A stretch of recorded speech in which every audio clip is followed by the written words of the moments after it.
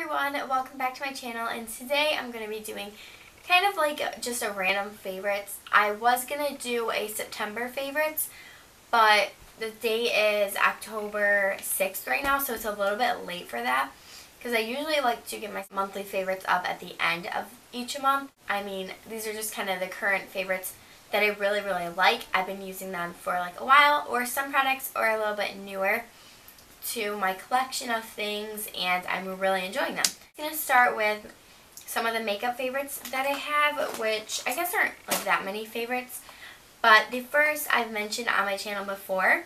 It's the CoverGirl Outlast Stay Fabulous 3-in-1 foundation, and I've been using this for a while, like since July, and I've literally used it every single day for the past like 2 months. The only bad thing I have to say about this is it lasts good like 6 hours, but once it starts to get to like 10 hours, which I know is a long time, it is still there, but it kind of just fades away on some parts of my skin.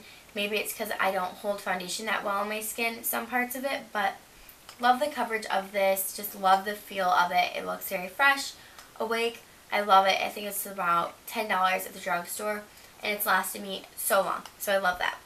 And then, like I said, I set it with a powder. I set it with the NYX HD Studio Photogenic powder, and so it's just like a translucent powder. I'm not going to open it or anything because it's just going to make a mess. I love this stuff. I've been using it every single day since I got it. Like, not going to give you any coverage or anything, but it keeps you matte for so long. It really does set my under eye concealer so it doesn't like crease or anything, and it helps to fill in my pores as well. So I really love this. Like, once I run out of it, I will repurchase this because I'm obsessed with it.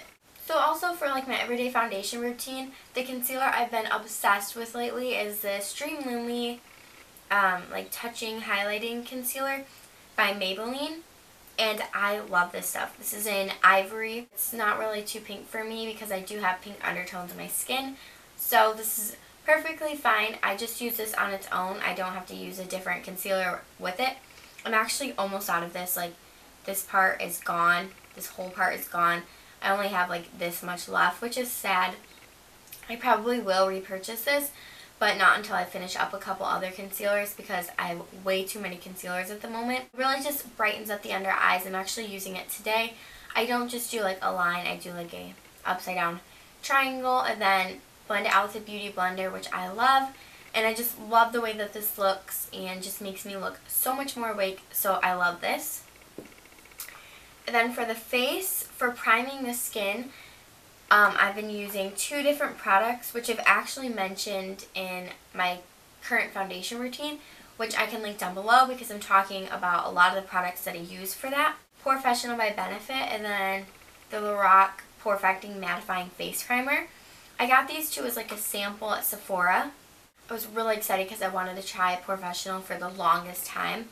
I love this stuff. It really does a great job filling in my pores without making them like clogged or anything, because I don't have very large pores but around my nose area, and also about halfway or a third of the way into my cheeks you can really notice that I have large pores.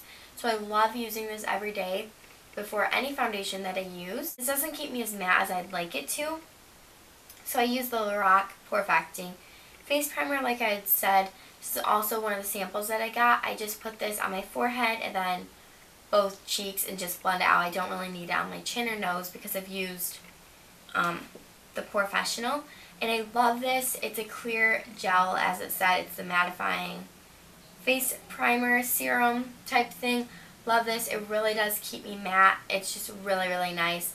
It doesn't really make my foundation last longer, but does keep me matte, which I'm very oily, which you guys would know if you watch my videos. I talk about my oily skin and the products that I use to control it. So this is one of them. I love it. I actually love the POREfessional so much that I went and bought a full size. Next thing that I want to talk about is what I use to fill in my brows on the days I do it. Lately I have been filling in my brows on my foundation routine. I know I just said that I set it with a clear brow gel and don't really fill them in anymore, but lately, I don't know, I've just been liking it. So I use the Milani Brow Fix Kit in 01. This gives you a highlight shade, and then brow 1 and brow 2, and just brow 1 is lighter and brow 2 is darker. I use Brow 1 to fill in my brows.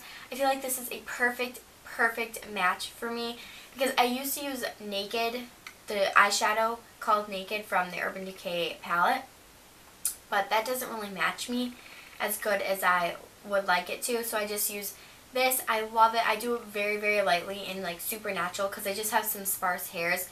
I used to really focus it on like the beginning part of my brow to shape it like that perfect shape, but now I just kind of do it lightly there and then fill in the sparse hairs.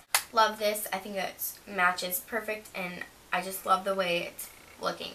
Next, I've mentioned before, I think in one of my other favorites videos, but I wanted to mention it again because I love it. I'm obsessed with it.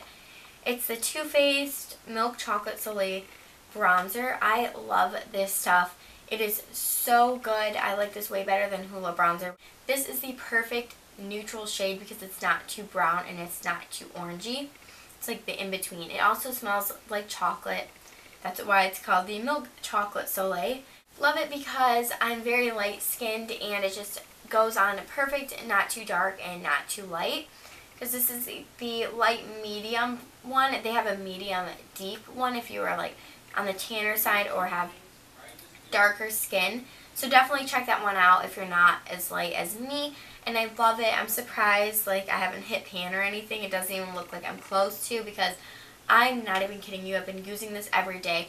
Then real quick I wanted to mention a brush because I haven't really mentioned any brushes in a favorites video. It's the LA Colors Professional Eyeshadow Blender.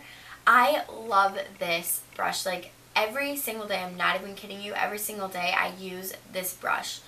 It's just like a fluffy, tapered crease brush. You could use it in the outer corner. You could really just use it to dust any light shadow on your lid. You can use it for anything. That's one reason why I love it because it's so versatile, so cheap. I got this and another brush in a set for $2. So it's basically $1 and I love it. It's such good quality. It blends out like just as good as my MAC brushes. I love it.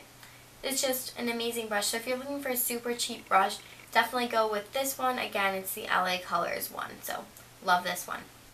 I'm going to show you actually next two things are some skincare products. The first thing being the Clean and Clear Morning Burst Hydrating Gel Moisturizer.